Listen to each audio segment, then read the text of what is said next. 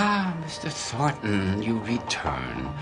The television is already humming with talk of your assault on the slums. I did your little dog and pony show, Hong. Sure. Just give me the information I want so I can get out of here. What's the matter, Mr. Thornton? Resenting having to pay for what you want? Information is not free, especially here in Taipei. The information.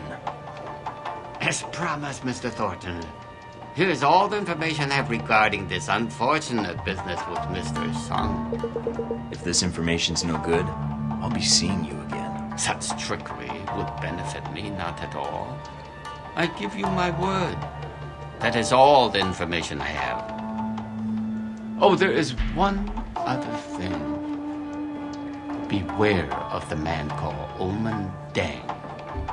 This guy just keeps popping up on my radar. I'm not really sure I like that. Dang is a powerful man in Taipei, Mr. Thornton. You would be wise not to antagonize him. We'll see. Keep your nose clean, Hong.